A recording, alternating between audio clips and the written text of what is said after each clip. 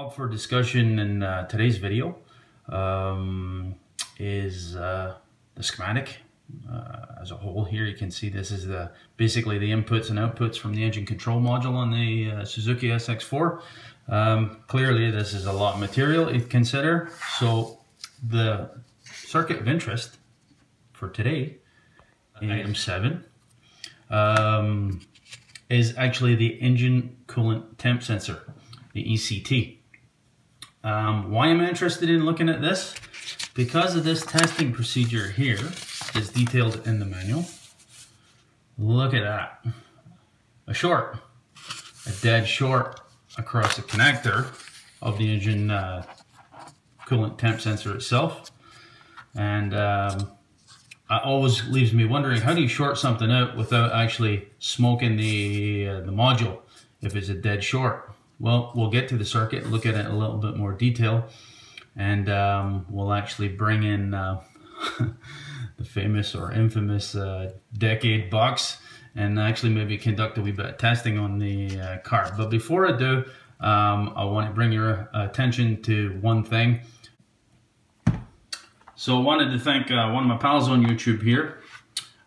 Dave Sterl is his handle. That would be Dave Sterling. Dave's out of Belfast, just north of Belfast, on the inlet into Belfast. He's on the north end of that. And Dave was nice enough actually to send me a couple of his channel stickers for his business, his channel, and a nice letter to me and my missus. So it was greatly appreciated, Dave. I don't plug nothing on YouTube, but I'm happy to plug anybody that I think puts out this kind of quality, just because he deserves it for no other reason. Right, back to the video. As I mentioned in the testing, how do you go about shorting this out without actually smoking something inside the engine control module itself, item 2. So that's the engine coolant temp sensor. Item 2 is the engine control module itself, the ECM, and of course the associated wiring. So the devil's always in the details, right? Not so uncommon.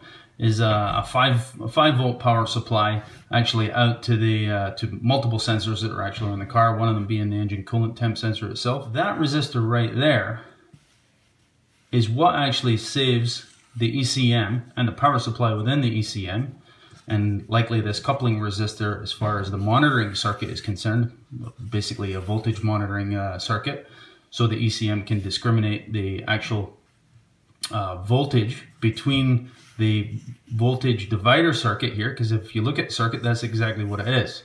You've got the current limiting resistor on the top side here, the sensing element, the engine coolant temp sensor itself, and then it goes directly to ground. And you can see that as the resistance varies in the engine coolant temp sensor, the voltage that's picked up by the sensing element at this particular point here would vary, and that's how the ECM actually can establish what is actually the engine coolant temperature.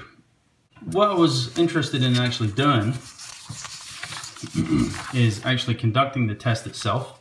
So we'll go to the vehicle and we'll see if we can actually get these values. We'll hook up the Autel MD802. So you'll see here the details when you do short it. When you short the plug, you should have a value of 130 degrees C.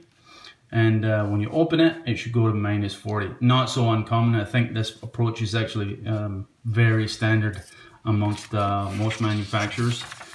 In addition, I'd also like to can remove the temp sensor from the vehicle and actually look at it against the graph, actually do it backwards. So we'll look at the graph here, and it gives you a couple of reference points. So what we're talking about is temperature versus the resistance that would be on the sensor itself. And let's actually do it backwards. So through the use of the decade box, what we can do is actually go across the 2 pins on the sensor plug, and we can actually plug in these values, and we'll see if we can get the respective 80 degrees and 20 degrees Celsius by plugging in these values from the decade box. And maybe we'll step through a few values just to see it. So there is the engine coolant temp sensor sitting right there on the casting that's actually flanged onto the cylinder head itself. So we'll pop that connector and get hooked up. Okay, so I'm T-pinned into the engine coolant temp sensor connector itself. Obviously, double T-pinning things is not really a safe practice. If it shorts, it can sometimes cause you a great deal of grief.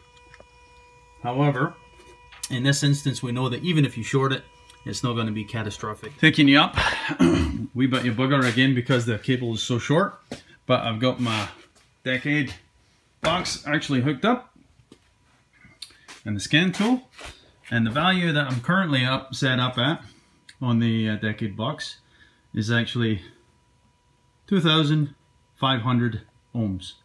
So if we go to the chart and we check the chart, I selected 2,500, no, just arbitrarily, 2,500 ohms or 2.5K.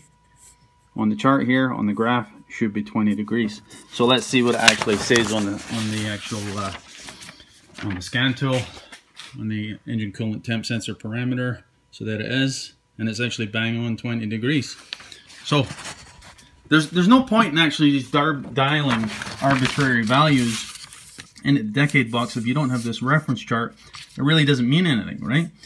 So let's check the other value, which is, let's call it 320 ohms, and it should go to in and around 80 degrees. It's hard to tell where that line intersects, but let's dial up. What did I say? 320? Yeah, 320. So 0.3 kilo ohms. And of course, that's when the battery cuts out on you, right? So as I mentioned, I'm at 300 ohms here. 3 times 100, 300 last time I checked. Everything else is zeroed. And according to the graph, it should have been approximately 80 degrees. And in fact, we're at 82 degrees there. So nice. So there's 130 degrees. And all I've done is actually I've got zeros across the board, essentially shorting out the engine coolant temp sensor connector, and I'll lift one of the leads, and there's our minus 40 value. So that does make sense, and the fans continue to run because the rate of change on the engine coolant temp sensing is clearly in failure mode now. The car knows that there's no way we could transition between those temperatures. That explains why the fans are actually running, even in spite of the fact that the temperature is minus 40. So that actually makes sense. Okay, so I think I'll leave it at that. I hope that made some sense to you. Okay, so one last thing here I should have mentioned, of course. So after all this mucking about with the connector on the temp sensor, shouldn't come as any surprise to anybody that you're going to end up with a check engine light on. So let's actually see what that is. We'll read the code, and engine coolant temp sensor. So we've got the high and the low, of course, because of course we were shorting it and having an open circuit. So that really shouldn't come as a surprise, I don't think. So of course we'll erase those.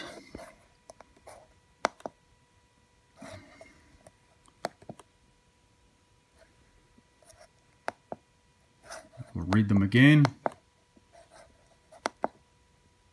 And there's no code stored. Thank God, because I don't care to break my car when I'm just doing a wee bit of study here. Okay, so we'll leave it at that. Right, this time. Cheers.